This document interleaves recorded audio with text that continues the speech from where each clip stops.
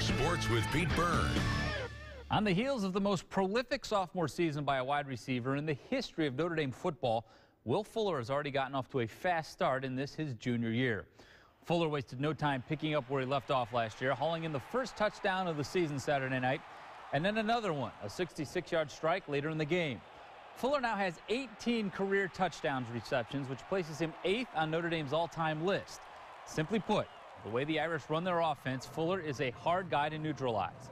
And Brian Kelly says you can expect to see a heavy dose of Fuller this weekend in Virginia and every week after that, too. It's hard to double cover him where he is. You know, he's to the wide field. If you roll the coverage to him, you know, you have to play double zone, which is going to open up a lot of things in the running game. And so we kind of took our, you know, shots when we got them, and we'll continue to do that. We're not afraid to throw the ball to the wide field and push it over there, where some teams are a little bit hesitant at times. So we're going to find him. We're going to target him. He's going to get the football each and every week. And there you have it. The Irish and Virginia kickoff at 3:30 Saturday afternoon.